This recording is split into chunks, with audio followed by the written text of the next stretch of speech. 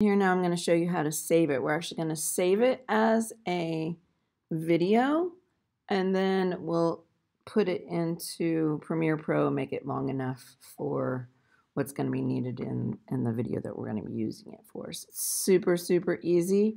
We're going to go up to Photoshop, do File, and we're going to do, where is it?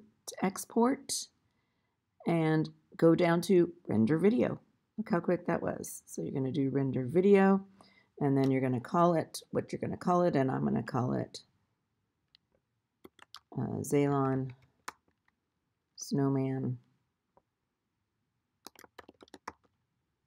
vid snowman.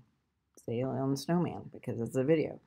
We're going to keep this as H256. We're going to keep it at high quality. This is the size that it comes up, and we're going to just go ahead and keep it that way. Color manage is on, and we're going to put it, and I'm going to go ahead and put it where I've been saving everything right here. And there we go, Zaylon Snowman. I'm going to render it, and it doesn't take long because it's only, 4 seconds long, and that's done. Pretty good. Love you. Miss you already. Go out and change your world for the better, even in this room.